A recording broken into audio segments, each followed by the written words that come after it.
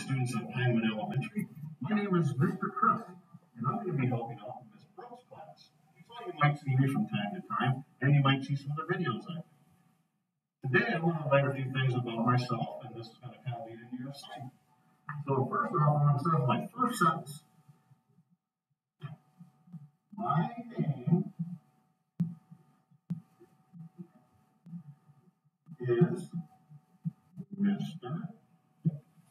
Chris.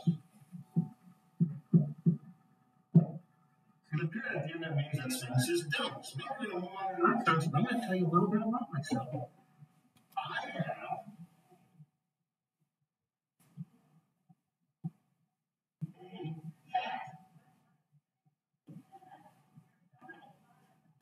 hearing. Another thing about me is I love pizza. Seems like I never get enough. And the last thing I can tell you a little bit about myself is I was born in Greater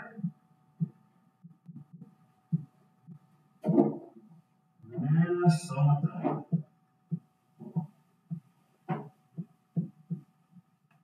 So there I'm giving you an introduction of myself and I'm giving you 3 sentences describing some of the things about me. And to finish off, I want to just tell you that I look forward